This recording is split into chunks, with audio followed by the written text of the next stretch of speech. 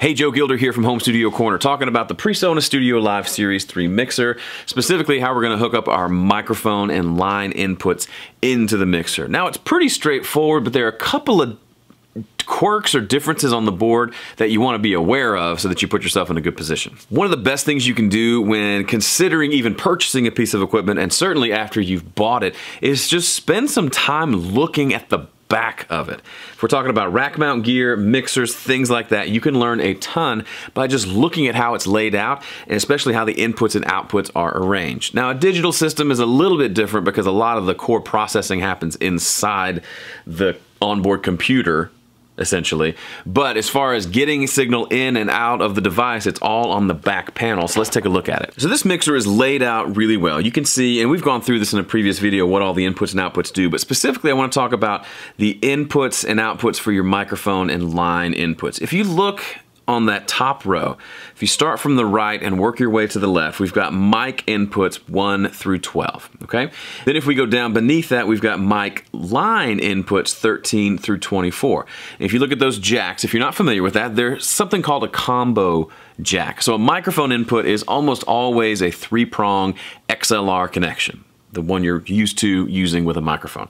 Line inputs can be one of either. They can either be XLR, but more often than not on stuff like this, they're 1/4-inch balanced line inputs. If you look down on the bottom left where it says aux inputs, left and right, 1 and 2, those are 1/4-inch balanced connections. These combo jacks under mic line 13 through 24, those will accept either a microphone input or a line input.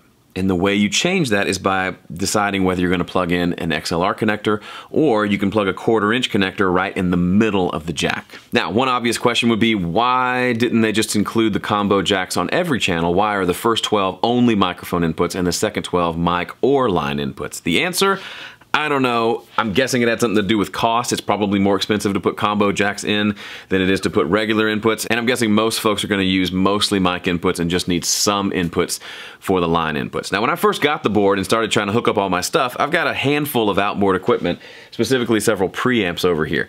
And I had an idea of how I wanted to hook them up. I wanted this second channel here to go into input 4.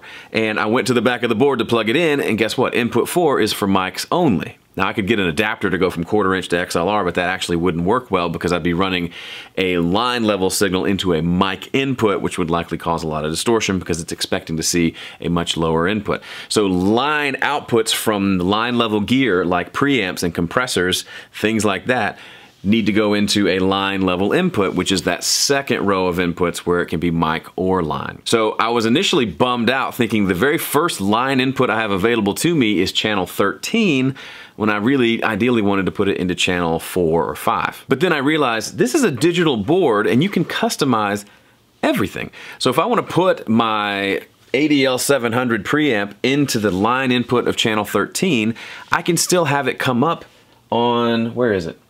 On fader number 5. Because if you may recall from previous videos, if we use the user layer, if we use the input button, we're seeing all the channels like you would expect to on a normal analog board. Channel 1 and then channel 2 and channel 3. You can't move them. But on the user bank, you can have them in any order that you want.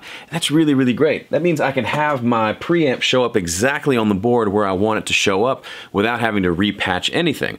If one day I'm recording kick drum or a drum set and I want to put the kick drum through that preamp, I can rearrange the order so I still have things in the order that I like: kick, snare, toms, things like that.